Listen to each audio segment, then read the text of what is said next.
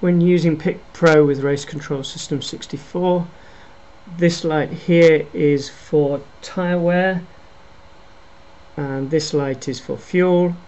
This light here lights up when there's stop and go. These two lights here will flash fast, like this one in the middle, when the level is very low, and when it's below 50% it will flash slowly. When it is above 50% it will say a solid red light. I'm going to show you a pit stop. As I come into the pits, this light here will light. The sound will sound to say that you've entered crossed the first sensor and entered the pits. Brake will be applied for a short length of time because I have a very short pit lane, and then the car will revert to safe speed. So it's reverted to safe speed. Press brake and lane changer together, start refuel, and then exit. As I exit, sound will be heard and then the speed will revert to normal.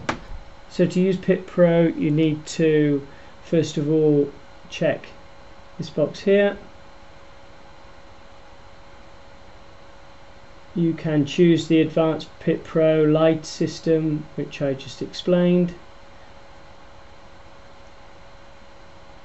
The brake time here you can put in whatever you want. I would normally have it at 0.1 of a second, just to give a slight bit of braking just as I enter. This here you can have, as I have it set for the pit in and out sensors, or to use the start finish as your out sensor and use just the sensor from the PIC Pro as your entry pit sensor. Pit out when exit pit menu, or you can just use the lights option. When you start up PIC Pro you need to check that the correct COM port has been chosen. If you click on the check button, then the lights should light if it is connected. If it isn't connected properly, which I can't show you, but normally there will be a few COM ports there, you choose the right one and then you would try click to check again. And that's PIC Pro with Race Control System 64.